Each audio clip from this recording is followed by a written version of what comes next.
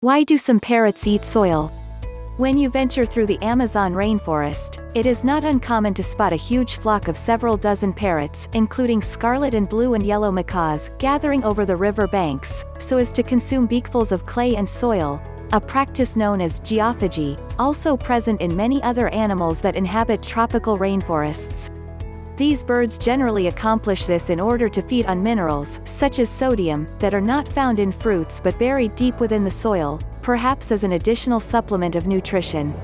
It is also done as a method to gain immunity against most toxic plants. Sure enough, once a macaw has finished eating poisonous seeds, it flies towards a cliff-like place, where it begins to swallow tiny clay that then absorb and neutralize the toxins present in the seeds. In this way, macaws can digest seeds without experiencing any harm. All parrots eat soil if given the opportunity. They do so to get the minerals that might be lacking in their diet. Flocks of birds will often find a favorite spot where they have plenty of access to clay and other tasty morsels.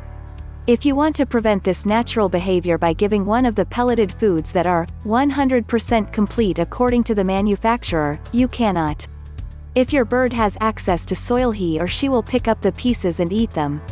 Soil is a good thing, and your parrot has probably not read the label on that bag of complete food. This is my Pyonis wandering around my backyard. She has a favorite tree stump where the clay stuck to the roots of a tree before it fell over, and she can get her minerals and find a nice root to chew on. It is like having two goodies for the price of one. I presume you are talking about wild parrots. I have no knowledge on the raising of captive parrots. Many seeds that are found in the rainforest are toxic to discourage species from eating them. Some parrots and macaws have overcome this by eating clay, which can neutralize these toxins.